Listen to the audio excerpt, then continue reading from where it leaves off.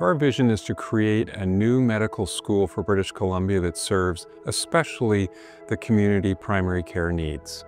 We are focused on family medicine, but also the other primary care specialties to try and create the kind of environment and system that is going to help serve the needs for British Columbians, not only next year, but in the decades to come.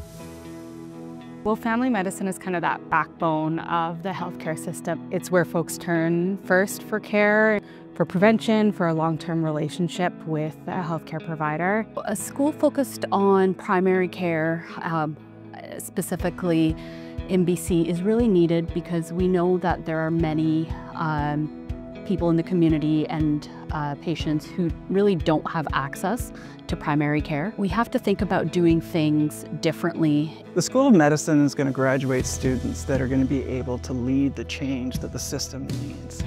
Our students will spend much more time in community than in hospital, which is appropriate given that the vast majority of healthcare is delivered in primary care context and in the community.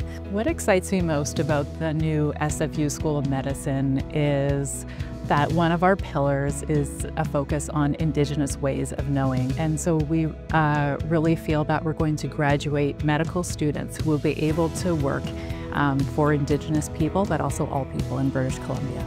If you want to be part of the most innovative medical education program in the country, and if you'd like to serve your community, then this is the place for you.